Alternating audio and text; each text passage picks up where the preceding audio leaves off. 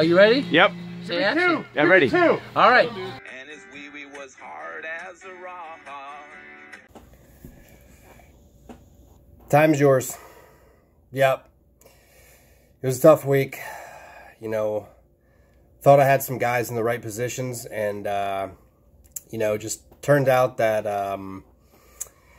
you know, Gruden decided that once he got down inside the red zone, instead of giving the ball to his beast, Josh Jacobs, he decided to bring in some guy named Jalen Richard.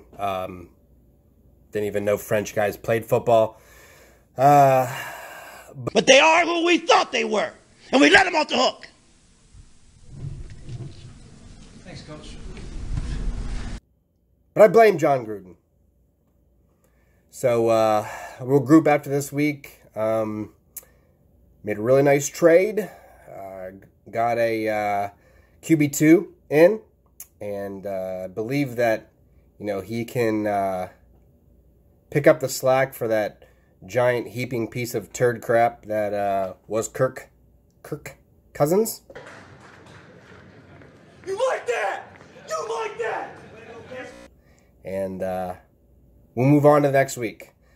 Right now I'm on to Charles. What's that? I'm on to Charles. Yeah, you know, I'd rather really just move on to Charles.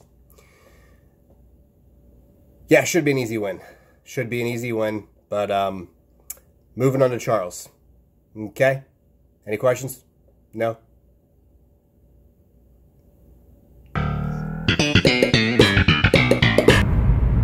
Bad guy. What have you done? Charles, we can't find him anywhere. You put a whooping on Charles again for the second week in a row. Bad guy. Where is he? Wait. What?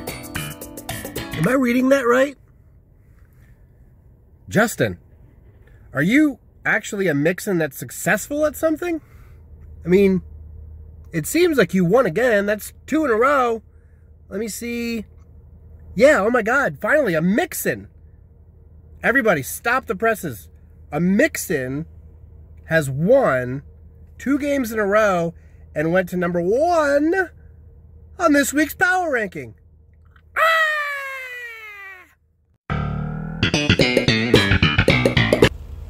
Hey, anybody notice that the 2 nicest guys in the league played each other this past weekend? Hank wasn't so nice to Rob this time, though, as Rob drops to 0-2 for the 2nd year in a row in his 2nd season in your mom. How's that Gronk pick working out for you, Rob? I think Marcus said it best when he said it was a stretch, or good luck with that, or any of the other Marcusisms that he decides to do. Gronk. Yeah, good luck with that. We're going to give you an X. Circle that though. Circle that. Yeah, all right. Circle that one. Hank used you like he hit a walk-off home run and slammed the bat down and got kicked out of a game. On another note, I did find a recording of Hank and Ben, his coach, setting their lineup. Hey guys, good to see you. Put down the knife for a No, second? you know what? Here. Oh, all right.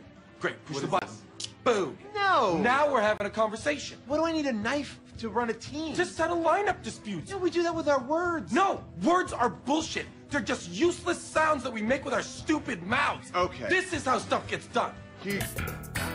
Just hanging out here with my future bride after she gets divorced from Hank the Tank.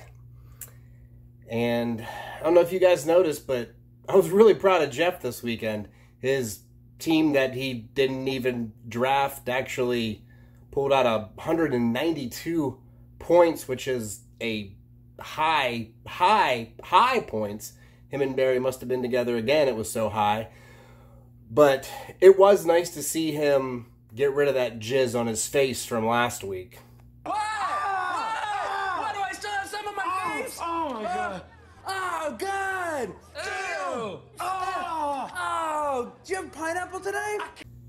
But I think the biggest surprise in that game was Aziz Ansari just cannot catch a break.